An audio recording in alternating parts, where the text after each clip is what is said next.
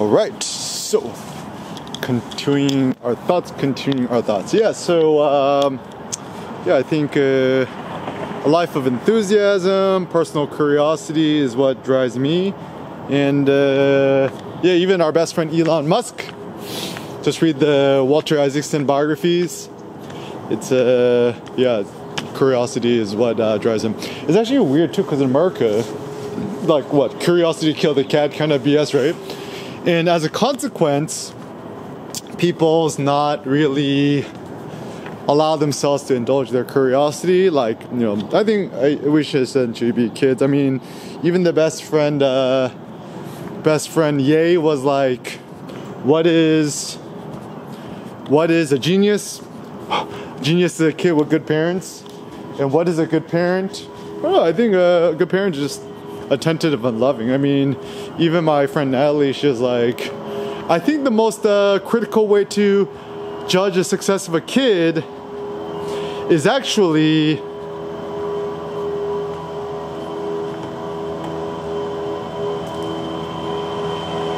whether the parents love them or not, right? And obviously, if the parents love the kid's gonna be fine, right? And actually, too, the funny thing too is that we have such strong opinions about how other people raise their kids. I'm just like, no, just leave them alone. Because actually, the problem too is with comparison. The reason why comparing is a bad idea is that when you're comparing yourself to others, right, is that you equivalize yourself with other people, which is based because use a rare bird, use a rare bead, you're a rare plant, and by showing and signaling that you want to equivalize yourself with other people's is a not good thing, because ultimately you just kind of make yourself boring. So the only cardinal sin in today's world is being boring. And actually, even my critique about modern day movies, right? Like, all these movies come out so boring. It's like same old tropes. I even watched the trailer for the new Aquaman movies. It's like pretty lame. It's just like another like evil villain who's like, I'm gonna destroy everything. And I'm like, come on, just like kind of rolling your eyes.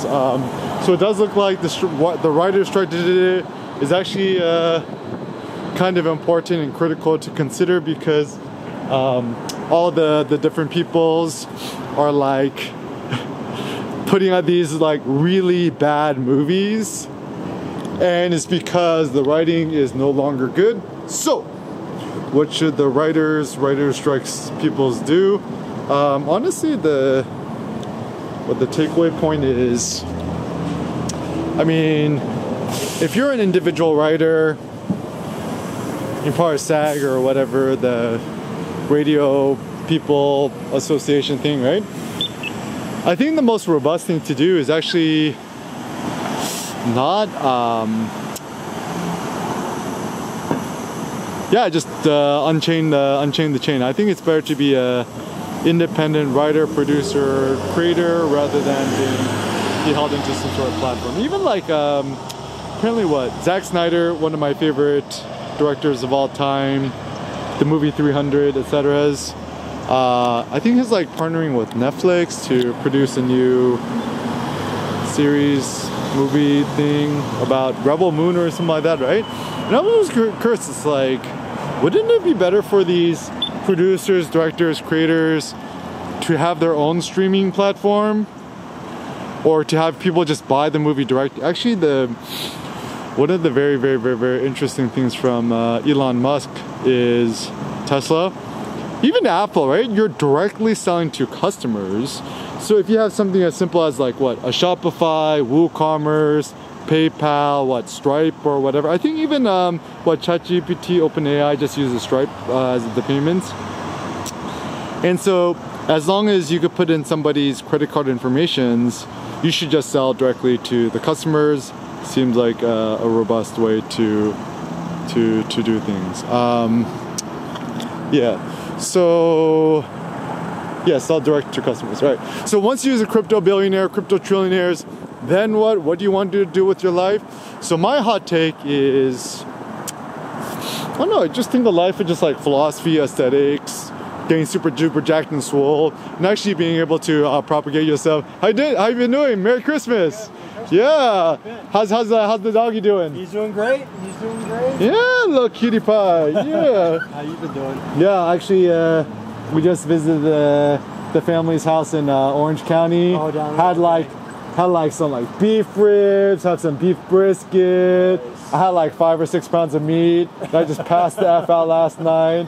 Yeah. That's good. Yeah. How's LA life? It's going good. It's going good. We're enjoying it. We So- just went up to Mammoth last week for the week. Oh, cool. What's your best trick?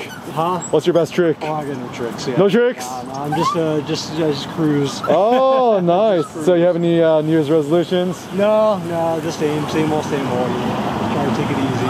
Take it easy. How about you?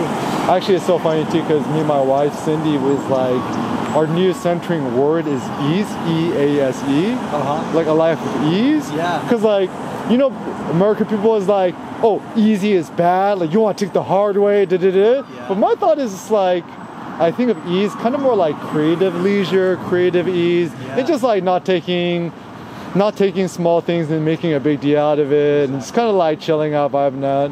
Yeah. How's the wifey? She's good. She's really good too. She's doing great. Yeah. Where do you guys live? We're in Harlow, just over here. Where's Harlow? It's just down Washington. Right, Oh. right across from the Kirk Douglas Theater. Oh yeah. Yeah. Have you seen any shows at the Kirk Douglas We yet? haven't been, no, we're always like, Oh, we should go check this random place hot out. take. Is Michael Douglas the son of Kirk Douglas? Yes. That's so. Do people not know that? A lot of people probably don't. People my age know it, but people, yeah. Wait, how old are you? 52. What? You look like 42. No. What's the secret? What's the secret? What's the secret? Life of ease.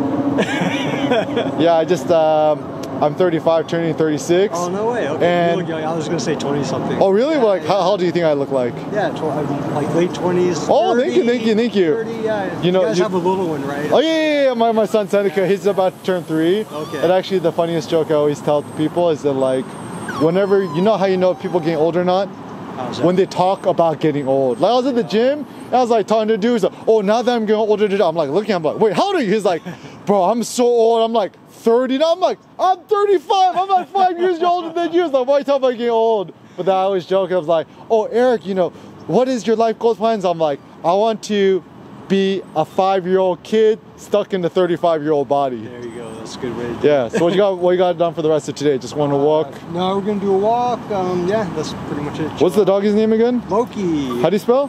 Loki. Oh, like Like the marble. the Marvel. Yeah. Do you name it after Loki? Yeah. Wait, why do you like Loki? I don't know. We just thought it was a suitable name. We were actually looking at like the Nordic gods, Oh. like that. Not from the Marvel movies, but just in general. Okay, so if you didn't name it Loki, what would you name it? I like the Nordic gods. We had come up with another name, and I forget which one we were looking at now. But anyway, yeah. Initially for my son, I was like thinking, what would be a better name? I wanted to actually name my son Zeus, because then nobody can mess with Zeus. Yeah. But my wife's like, no, that's too He's asking for that's too much. Yeah. But then if we ever have another kid, we have a daughter, I want to name her like Athena, like the Greek goddess Helen, Athena. right? Yeah, not Helen, right? And I was actually thinking of like, if I could rename myself, I would rename myself Achilles. Achilles, that's a good one. Yeah, because I don't know. I think the cruelty of the anti-hero is what I like. Yeah, good seeing you. Good to see you too. Oh, yeah, we chat more later.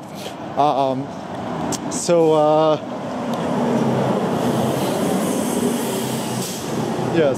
anyways. So life goals, life dreams, ambitions, hopes, etc. Life of ease seems like a good one. And I think physical fitness, physiology, well-being, etc. So another hot take I have this morning's is, what is happiness? I think happiness is courage. I was randomly thinking about a book like Ryan Holiday put out. It's called Courage is Calling. I mean, kind of a cheesy title, but the general idea, which I think is a good one, is courage is essentially the art of the heart. Art of the heart. It's courage. If it rhymes, it sounds more true. Actually, that's one thing that I did learn from ancient Greek literature, ancient Roman literature. They say that if something rhymes or if something sounds more melodious, it actually sounds more true. And so for as a consequence, trying to get things to rhyme and stuff like that is a good strategy, because when you try to get things to rhyme and stuff like that, A, it's more memorable, and B, it sounds more quote unquote truthy. Yeah, truthiness is the goal. So yeah, how much are these cars? I'm always kind of curious about the sticker price of these new cars. Yeah, so for example, I'm always like curious, like, why does somebody trade in the Tesla Model 3 Performance, all black everything, only $39,000? It's like, what car would they have done traded in? Let's say someone traded in the Shelby. Actually, the most commonly traded in car I see is everyone trades in these Camaro muscle car thingies. So I guess they're not good cars. Someone traded in a GLC 43 AMG. So that's probably not a good car. But the BMW X6M, loser Range Rovers. Actually, the sign of unsuccess in LA is if you drive a Range, it's a sign of a not good one. So curiosity, why did somebody trade in the Prime RAV4? I mean, I think this is actually a really good car. It's yeah, how much is it selling for? $44,000. Yeah, 2021 RAV4 Prime. Only 2 years ago. Yeah.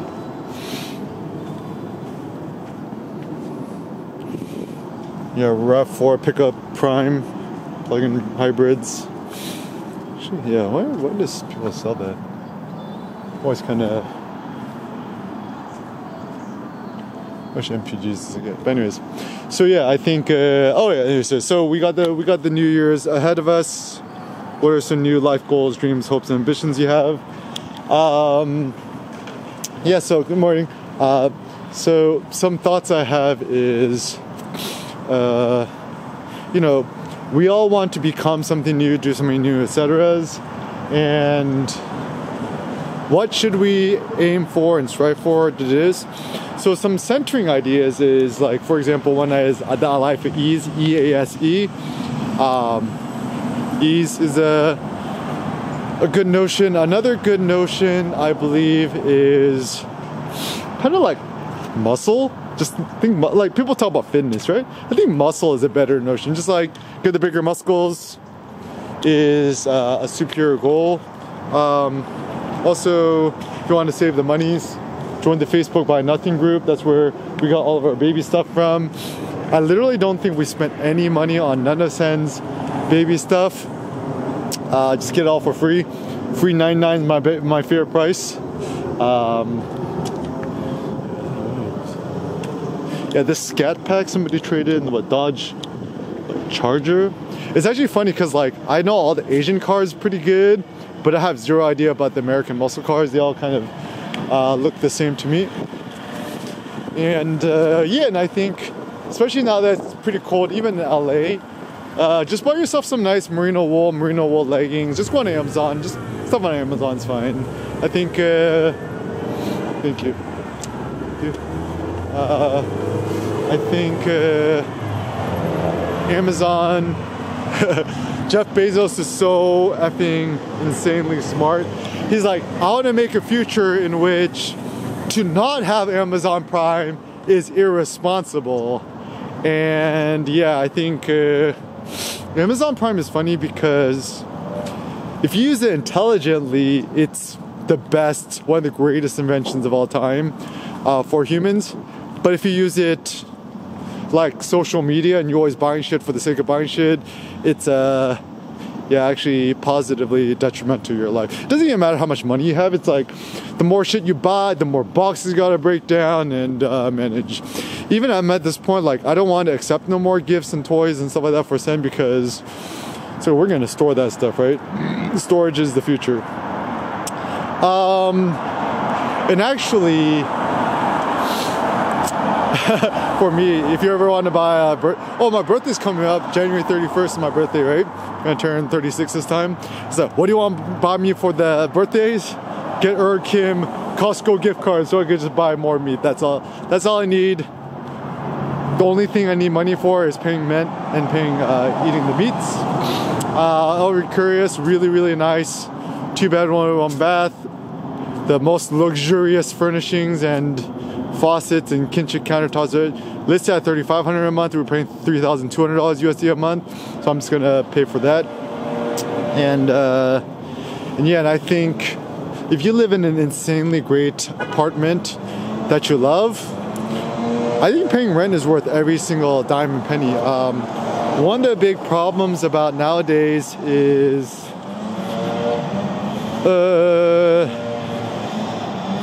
the really, really big problem is, even if you buy a nice ass house, right? Let's say you buy a $2 million house on cash. The downside is the property taxes on it are insane. And a property tax is just money that's going to the local government to pay for the schools, the roads, the fire department, whatever, right? That's money that's like going straight, metaphorically going to the gutter. That's not going to your equity or your principal, whatever, right? So honestly, like this whole like bank, buy a house, mortgage thing, it seems like an effing scam, my thought. Debt is essentially the devil. Anything that you have to go to debt, no matter how much of a good coca investment it seems like, is not a good investment. Never, never, never, ever, ever, ever go to debt. And that means a mortgage. You have a mortgage used in debt. You have car payments. You finance nothing used in debt. I need to do some more research on the debts. So debts are for losers. A real rich person has zero debt. I have no debt. I only got, how much do me and Cindy have?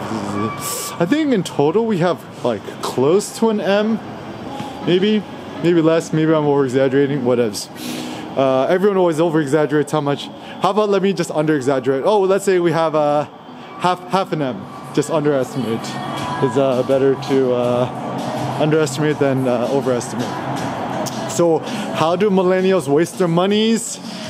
Eating out, eating ice cream, going to restaurants, drinking alcohol. So think about it this way. If you never ever went to a restaurant every single time again, you never ever bought alcohol or bought clothes and shit like that, right? Then it's gonna be so easy to be rich. Like, it's all via negativa, right? Which means the easiest way to go rich is to not go broke. And happiness is just not being miserable. So cutting out anything that causes you misery seems like a good idea. For me, cold is misery, so staying nice and warm, getting a lot of wool, down, cashmere is a very good idea. Let's see if this works. Still closed, boo earns. We gotta bring back The Simpsons and South Park. It's like my whole life could just be made off a list of Simpsons quotes. I am so smart. SMRT. Yeah, so actually moving forward this year, my new ethos is gonna be like, I ain't finna take things no seriously no more. And yeah, just have more fun with it. Just F with it, and yeah, just don't take things in life too seriously. I think when people take things too seriously, they're super antisocial, and they just end up becoming a bunch of wrinkled, boring folks. Also, pro tip: you see nice textures, touch it with your hand. Yeah, I think LA is super lit. Well, and also join the, what's it called? So some other fun thoughts. Join the Too Good To Go thing, right? We're actually gonna pick up some a pack of 5 or 6 meats, like 7 to 8 pounds of Wagyu A5 beef, $100. Buy yourself more meat presents. Meat presents are the best presents. Looks like Apple has a fire alarm issue. What's happening at the Apples? Nobody knows. Okay, so some more future thoughts.